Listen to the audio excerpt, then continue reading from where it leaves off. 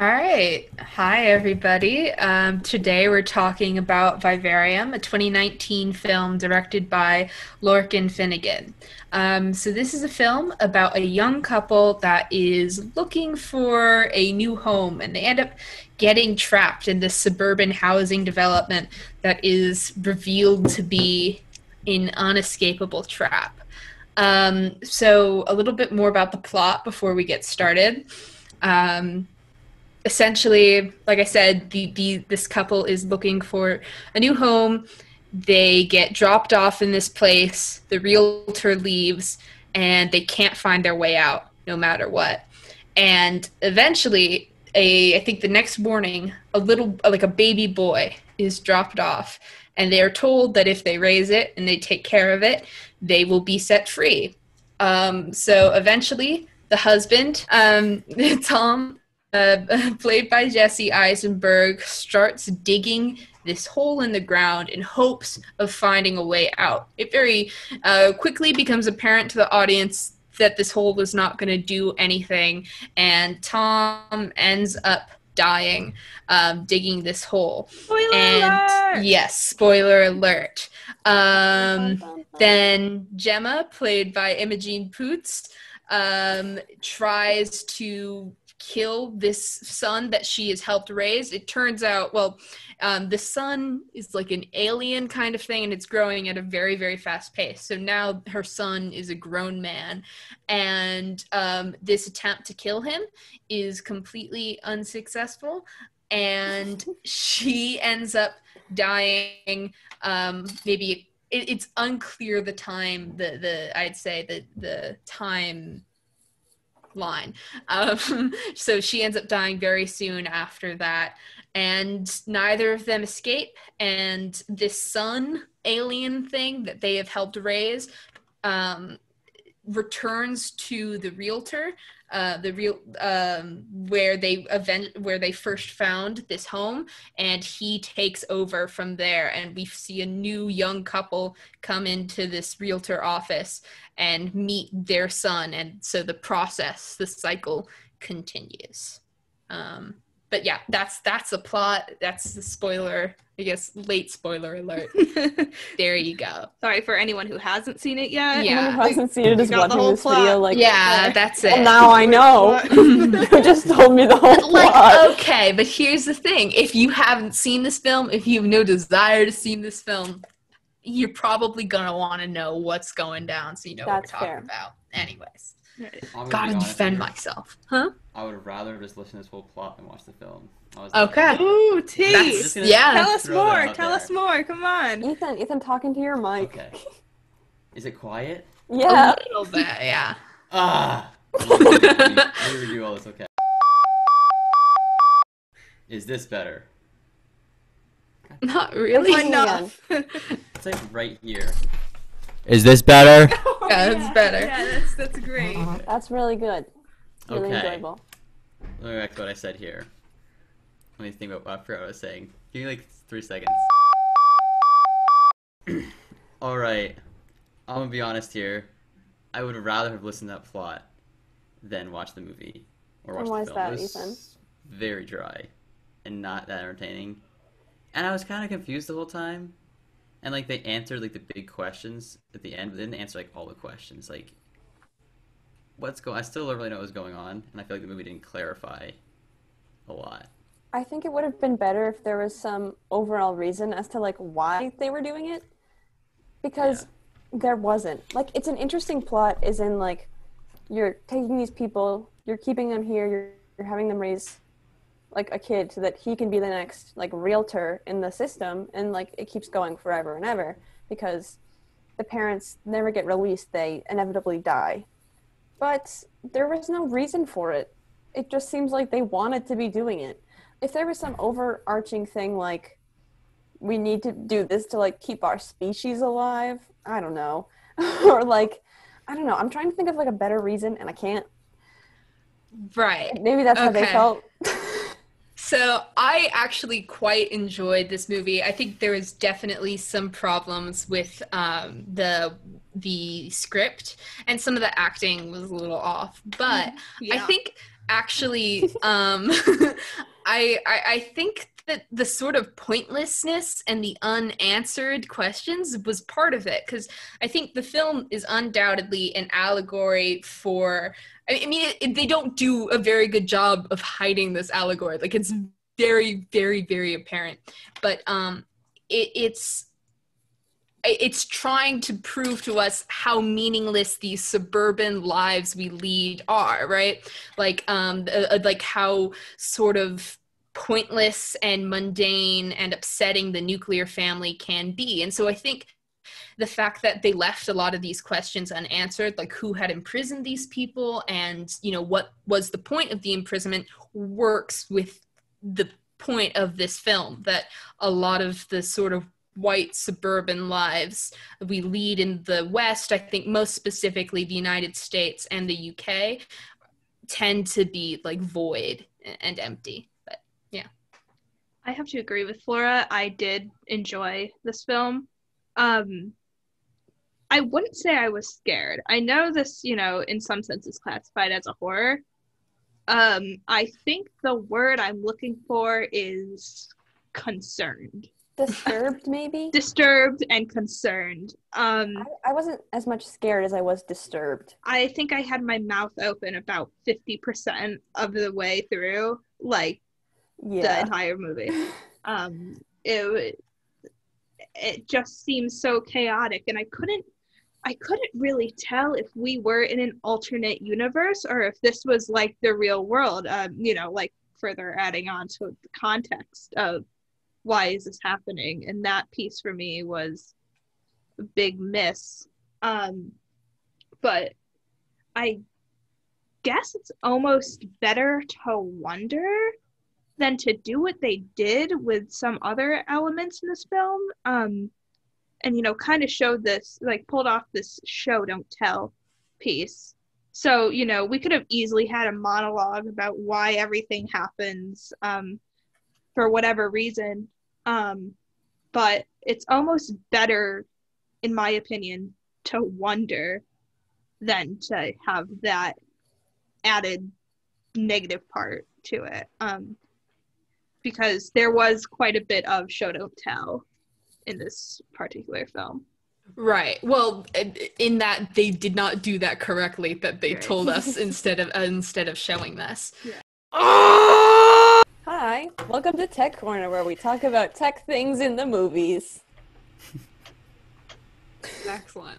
Anyways, let's start off with scenic design / set design, because I know that Nicole wanted to talk about that. There she goes. There's so much green. And And it makes me so happy. And it's interesting, this kind of... Nicole's in the St. Patrick's Day spirit. She's in that green mood. I wrote all my notes in green. That was actually coincidental. It's St. Patrick's Day. I feel like this is a very St. Patrick's Day movie in some backwards. in the way that it shares the same color scheme. Yeah, in that one way. No. I mean in the way that a young couple raises a little boy and then tries to kill him. That. Yeah, okay. We talking about Angela's ashes here? What are we talking about? But color was really interesting in this film, and something about green is generally associated with energy and liveliness, but they somehow managed to make it look dull at the same time. We were talking briefly before about the meaning of Vivarium, and who has a definition for that? Flora. I have it. I don't have it written down, but I remember what it means. So I have a tendency to ruin movies for myself. This obviously no different. So before I even watched it, I looked up what a vivarium is, because it's a weird name. So a vivarium is a enclosure that is meant to look like its inhabitants' natural habitat, but it's man-made, and it's made for the purposes of studying. So, I mean, that kind of gives away the whole movie, that this suburb is not what it seems, and that it is made to to look, it is made to look like what would be the nuclear family's natural habitat, but it is a trap. Yeah. And for any of you Latin scholars out there, if you look at roots and whatnot, arium is kind of like, a space. Wiwa is to live. So, it alludes to what happens in Act 2 of this film. And it's interesting to consider, we're basically looking into this little world that was built to, I want to say, like, fake out these people. Like when an animal goes into a vivarium, it's kind of like faked out. It thinks it's its habitat, but it's really not. It's just built to look like it. Something about this habitat that Gemma and Tom are shipped off to seems very fake. Which is so scary when you think about it, for like actual animals that they're living in. I know. I have activity in spaces they think is the wild, but people are observing their every move. I have tried to rationalize zoos to myself for such a long time, because I loved going to them when I was a child. But after watching this movie, I was like, nope, nope. It's bad. It cannot be excused. Only ethical things are when animals can't go back into the wild; they'll die. Yeah, exactly. But you have a habitat for them. Mm-hmm. So technically, you could have an ethical zoo, but those are usually called like not anal. Here we go again. Every time. Oh, I loved how you go to the one school that Freud visited in the United States, because he loved that. He would absolutely adore it. Nicole, since you're editing, you're cutting that out. I don't think she is. I don't think I am. In like animal enclosures, they're more called like animal sanctuaries, where they have other animals there. Yeah. Also, I wanted to say that we talked about how the color green is associated with liveliness and other things. I wanted to say that it can also be associated with wealth. It can be associated with wealth and with illness as well, which I also think both tie into the film. Right. There's also the element, how there's that weird internet debate about like which color is each subject, but green is almost unanimously science. Associated with science. So there's that too. For the illness part of it, I thought of obviously Tom dying and then her eventually dying. And when he's digging the hole, it's not actual dirt. It has clumps of yellow muck in it. Yeah, it's like clay. But think of what that is and like how it made him sick and how she eventually died as well. Like I don't know if it was radioactive material. I don't think it was anything in the dirt that actually made him sick. I think it was just physical excursion, just like for exertion. Like exertion. Hey, man, we all have same difference. Yeah, same difference. I think it was just a lot of tedious labor that eventually killed him. I want to think that, but then I also think that he was breathing in so much. That's true. You're right. I didn't even consider that. Yeah. In the hole, and then he was having trouble breathing, so that's what makes me think it had something to do with his lungs. But since he never had a mask or anything. But I don't know. I think it could be all the dirt, but I question what the yellow stuff was. Because they don't give us an explanation for that, so I have to think it has something to do with his death. Speaking of the yellow stuff, getting back to the set, that was kind of a common theme in this film, where a lot of the set pieces felt a little Play-Doh-y, like they just felt like goopy. I don't know how else to describe it. Like there was this one moment where Tom throws down a cigarette, and there's like this stop motion of the grass kind of scuttling away from where the cigarette landed. And it looked really cool. I liked that. I loved it, but it was like it looked like stop motion, and the movie is obviously not a stop motion. Exactly. But it was just that little piece, and it's never explained. I quite enjoyed it. I thought I liked it. Yeah. Sorry, I don't mean to cut you off. No, it's I okay. liked it. I just didn't know what the explanation Yeah, it felt for it was. random, but like it was cool. Yeah. I It was think it cool. was meant to be like, oh, have we crossed into this weird alternate dimension? Like things are not in their control. I don't know. But there was also the moment when she, after Tom dies, she tries to kill her son, this Well, he's alien not- thing that she's Son. Well, raised. he's not her son. Yeah, her son. Not boy. your Alien thing. mother. Yeah, not your mother. Not your mom, dude.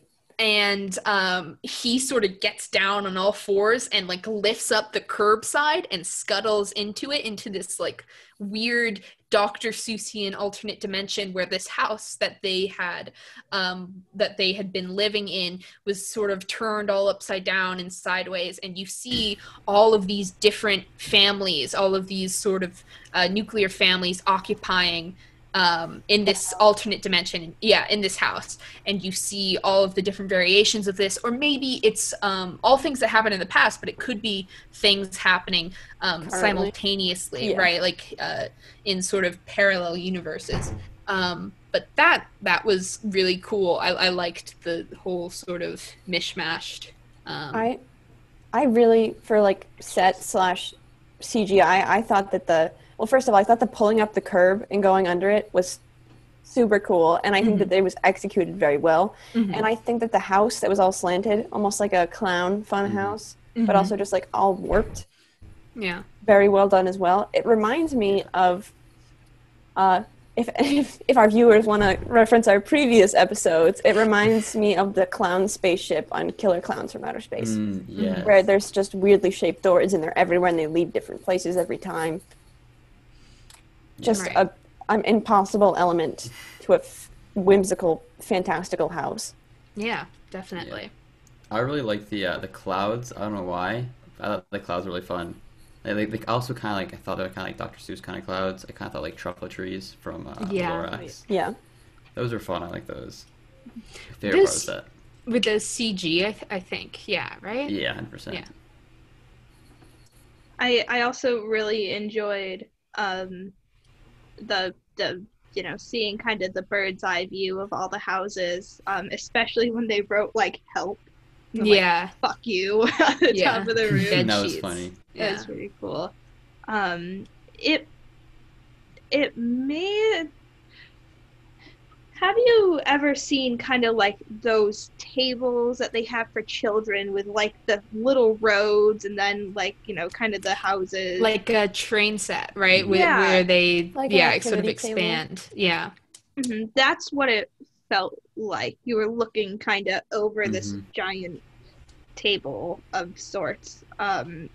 It, for whatever reason, felt very minuscule. It just felt like a piece to a game or something, and I don't know really how much more to verbalize that. But that's kind of what I got the feeling. It was very reminiscent of like my childhood. Me and my brother would always play on those little activity tables. But yeah, I thought that was pretty neat. Neato. There wasn't a lot of SFX in this movie, but I thought that the one or some of the instances where they did use it was really cool. Specifically, when the boy, or when Gemma and the boy are playing a game, and she's trying to get him to tell her who he's seen, because she knows he's seeing other people, other creatures. She knows he goes off and leaves. And so she goes, "Can you imitate who you saw today?" And he starts making an ungodly screeching sound, and he, like, his bubbles kind of come from his neck, almost like gills, but like blown up. I don't know what you would call them. Just like monstrous. a bullfrog. Like bullfrog. You know how a bullfrog, but it's like 2 or 3 of them all over his neck, but they're big and gross. So my neck feels weird now. And as much as people might not like this movie or think maybe it could have done better in some ways, they did well in the SFX area because they looked very real. And I don't know if they used CGI over that, but I know that part of it had to be SFX, and for that I give them props.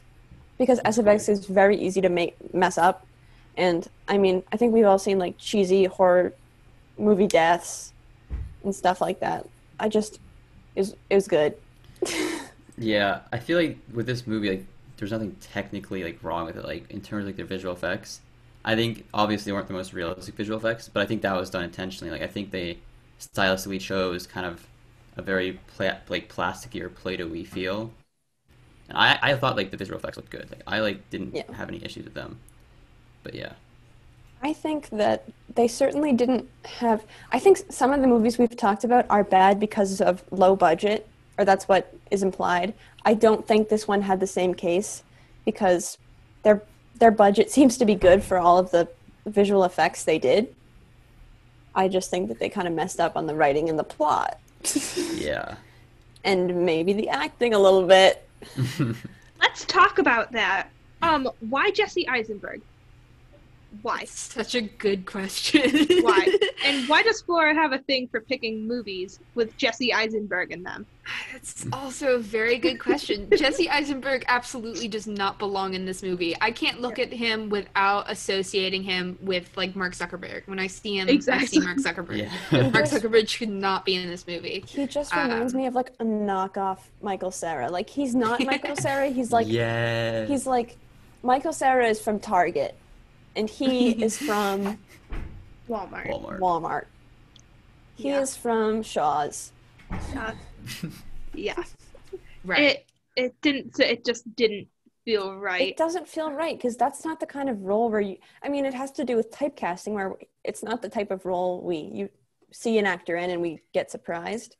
But then there are so many actors and actresses where we'll see them in a role that's not typical to what they usually do, and we'll say, "Oh, they were really good in that." I didn't feel that way with him in this movie. Like Denzel Washington in Flight. Yeah, Yeah. I think he was a weird choice. He is a strange, like he's supposed to be representative of like this nuclear family dad, right? I think that's he's what not. but he's not. Like he's Jesse Eisenberg. He doesn't represent that in any way. He's just a dork. Like he's a weirdo. I also thought it was. Oh, sorry. I also thought it was odd because I don't know. When I think of like a suburban family, I think of older parents than that, and I think that kind of messed me up a little bit too. Yeah, I think, agree. or at least an older father from what we usually see in like Hollywood films. So like seeing him as like a dad, or like supposedly a dad, it didn't make sense to me. Yeah. Because he's not even old enough to be that in like a movie setting, unless you're talking about like super young parents, which I don't think it was going for. And even Imogen Poots didn't feel right for this role either. But I wish we had more of a backstory to kind of their development as a couple. It felt very random. I don't know why. Nothing ever feels like it clicks between them. Even though it's clear that they're in love, it just didn't feel right. And I don't know why. No, I understand that. Yeah. Sorry. Do you have anything else to add? No, you go. Okay. I agree. I don't think the two actors had a lot of chemistry, and I think Imogen, I don't know how to pronounce her name. I think she was overacting a lot. Like there was a lot of moments where she was just kind of scream sobbing, and we got that like over and over and over again. It's like, I mean, it's undoubtedly a traumatic experience to be a part of, but it was like, okay, yeah, this does suck. You're right. It just, I don't know. There didn't seem to be a lot of variation in her performance. And then, as you said, we didn't get any background on these characters at all. We know Tom is a gardener, and we know Gemma is a like elementary school teacher, and that's about it. The best role that was filled, in my opinion, was the young boy. He did a good job. That little boy is incredible. I think it's hard to, the way that they manipulated his voice. I mean, I think they just inserted voices, but they had him mouth the words on the beats. Mm-hmm. So he had to do that like with the expression, and he did it well. It was so ridiculously realistic. Yeah. Especially because he's a little kid. Right. And you don't expect little kids to be able to do that. to say that like a 7-year-old was the best actor in a movie is odd. Yeah. For like a horror movie slash thriller, like I think there were very stereotypical things you do to alter people's voices, but this film did something completely different than that. And I really, really like that. Like, I think honestly, his voice was part of the effect. Like, that's what made this film scary at all, or that's what made this film discomforting. Like, I don't think I was scared, but I definitely felt like tension throughout the whole film. I felt uncomfortable like the whole entire time. And I don't think that could have been achieved as well without the voice alteration on the little kid. Because, like, I don't even know how to describe it. Like, they simultaneously made it higher and lower. It was so weird. Yeah. I think it's very interesting as well to go off of what you were saying, because in other horror movies, especially if like someone's possessed, they'll take the actor's voice and just like distort it so it sounds satanic. Mm-hmm. And then like that's all they do. But for this particular instance, he not only had to distort his own voice, but had to mimic other people, which meant that they had to like insert that themselves, and he had to mouth the words, which I just find really impressive, but also a really cool concept for a movie instead of just distorting one person's voice. He was like a parrot. I'd say there are so many disturbing elements of this film, ranging from how the boy screams when he needs to be fed, and it's like an ear blasting. I don't know what's the word. Eardrum blast. Ear bursting. Eardrum bursting. Ear bursting. Yeah. Ear bursting maybe. sound. Eardrum bursting sound. And so that's obviously very scary, as well as when he distorts his voice. It's very disturbing. But I'd say the most disturbing element of the film is how they allude to how he's always watching them. Yep. So that kind of ties into the vivarium aspect of it. They're being observed by the child, by the boy, in everything that they do. I think that's especially exemplified when they are having sex, and Yeah, that was so uncomfortable. he's shown at 3 ages throughout the film. Baby, like a 7-year-old boy, and like a teenager. So when he's like a 7-year-old boy, he's shown at the door watching the two of them have sex, emotionless. Yeah.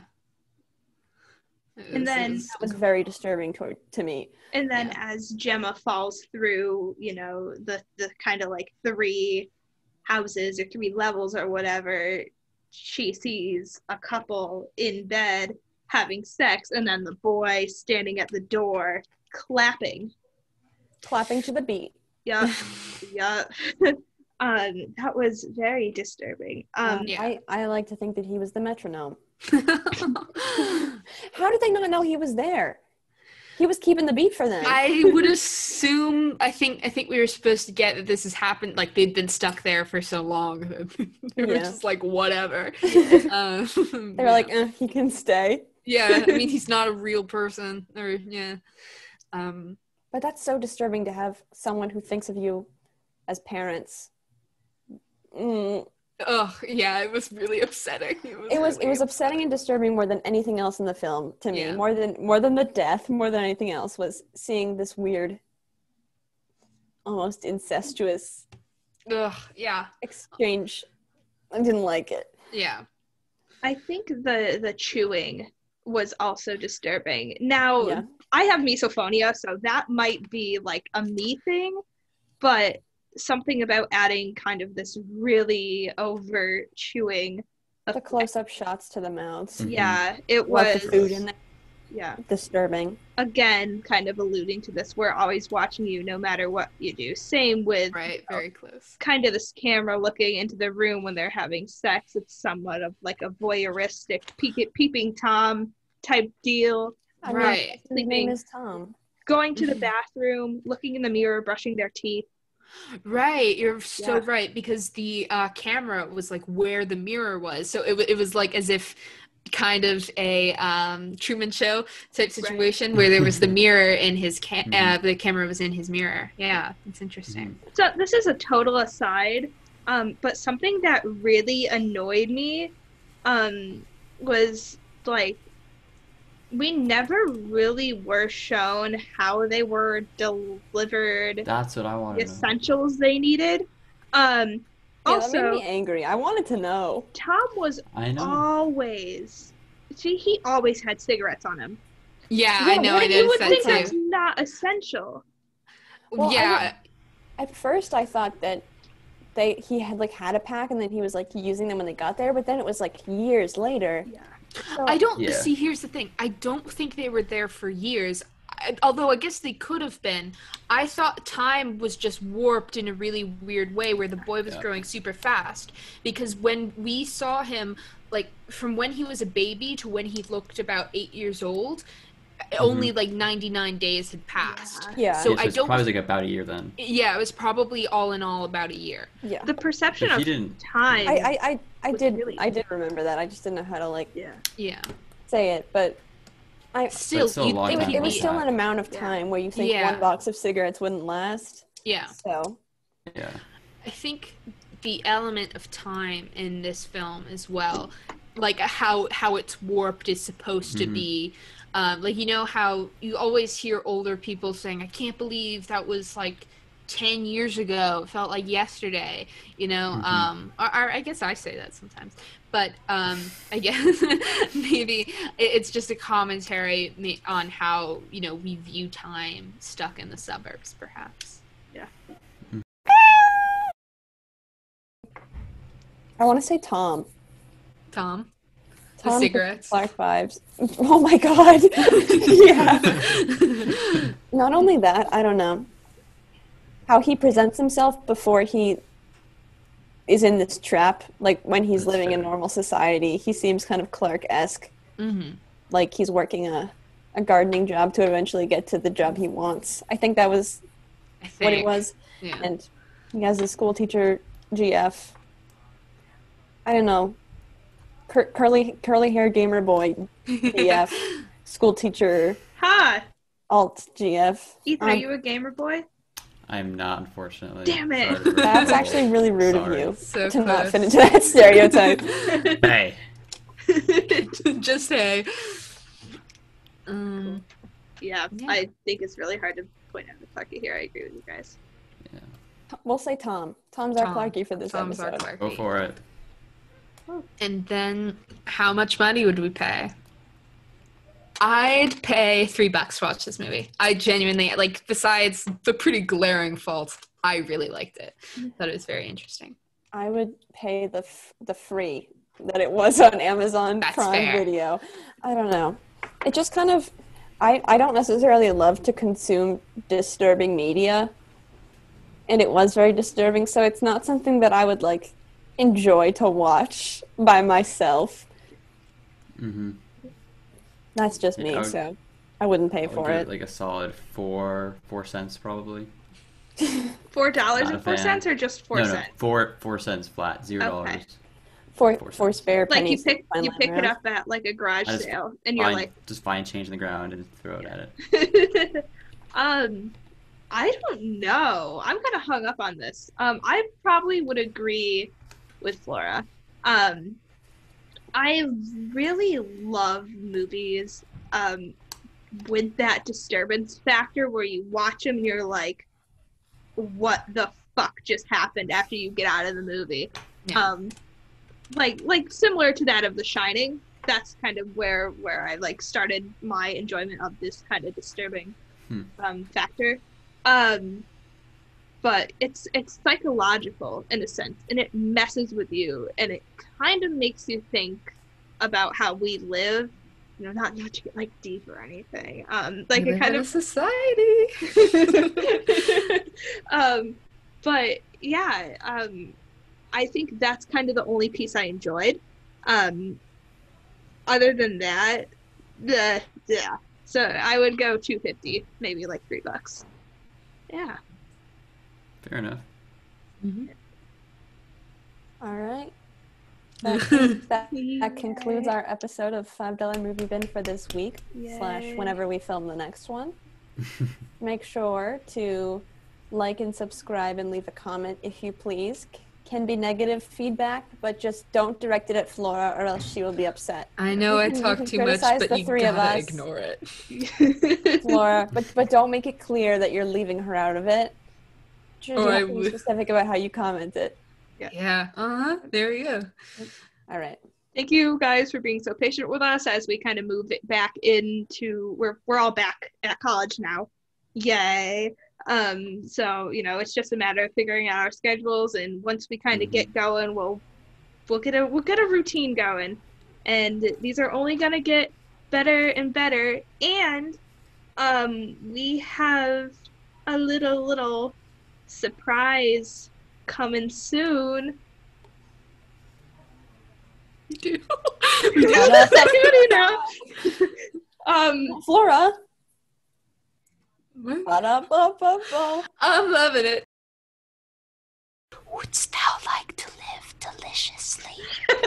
Wouldst thou like a taste of butter? A pretty dress? Wouldst thou like to live deliciously? Wouldst thou like to see the world? Why did you memorize